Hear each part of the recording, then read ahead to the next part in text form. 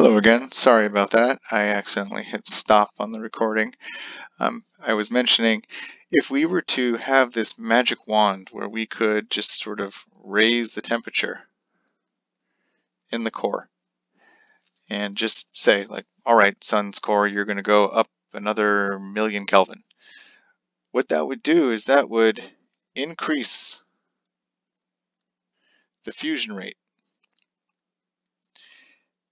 And then what would happen is the core would expand outwards. But as the core expands outwards, the temperature drops. And the fusion rate returns to normal. So we have this built-in mechanism for stabilization. That's what we think really defines a star, is that the hydrostatic equilibrium is a very stable equilibrium. So it is a sustained fusion reaction that takes place for billions of years because it is self-regulating. When it's no longer self-regulating, we get into the variable and pulsating stage. Hydrogen fusion is switching to helium fusion. What happens then? Helium is fused into carbon. That releases a lot more energy, and so you get to the red giant stage.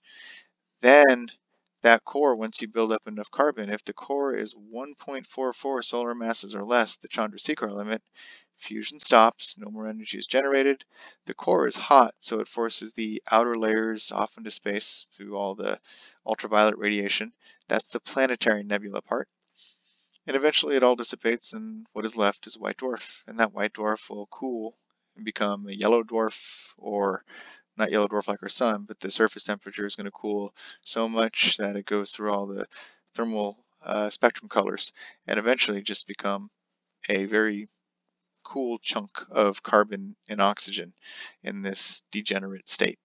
So our modern view of stellar evolution is a pre-main sequence star. It's a collapsing cloud. You got lots of dust. There are examples of those. We call them Herbig-Haro objects after people who've studied these things, oftentimes with infrared telescopes. T-Tauri type stars. Again, they're always named for the first star in a constellation where we observe this. Then there's the main sequence.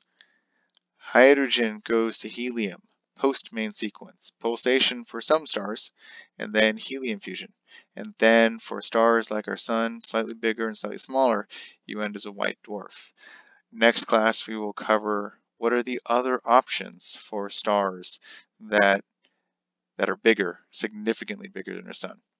I encourage you to look at these links right here. The Astronomy Magazine article, View the Beauty of Stellar Death, Subramanian Chandrasekhar short autobiography on the Nobel Prize site. He won the Nobel Prize in 1983 for work that he did in 1929 that gave us the 1.44 solar mass limit for a white dwarf. The helix, this explanation on Astronomy Picture of the Day is particularly good. So the HR diagram, we can infer so much from this. Again, the horizontal axis is either surface temperature or spectral type. Those are synonymous.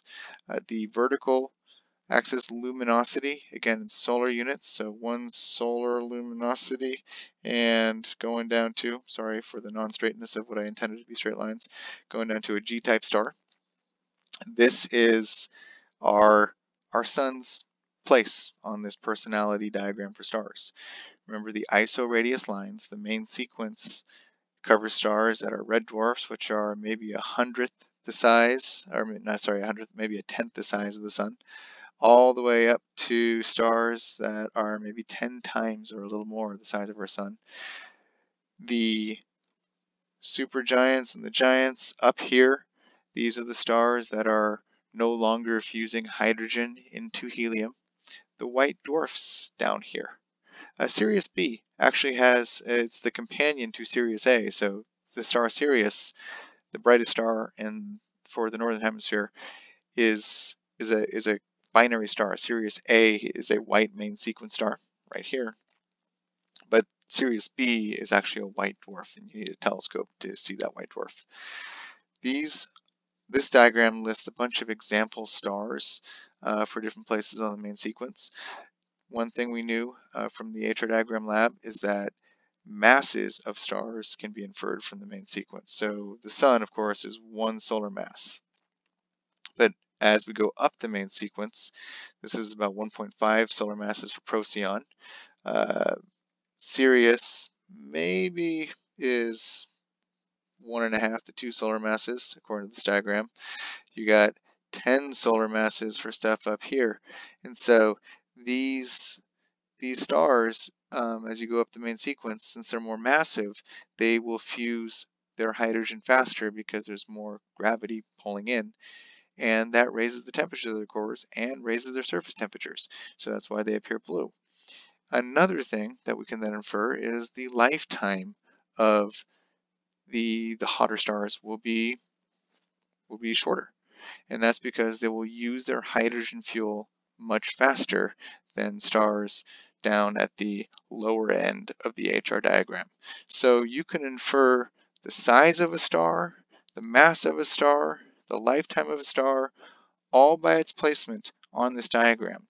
And since you can also infer the lifetime and the mass, you can infer what's going to happen to that star when all the fusion stops. Where is it going to go?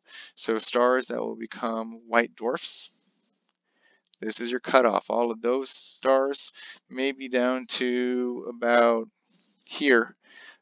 All these will end up right here as a white dwarf. We think these stars may just continue to burn or fuse for a very long time, longer than the universe is old right now. But we need to study them more, because what they can do is they can actually mix around their hydrogen throughout the whole star in a way that our sun cannot. These stars have a different fate than our sun, and we will learn about that next class.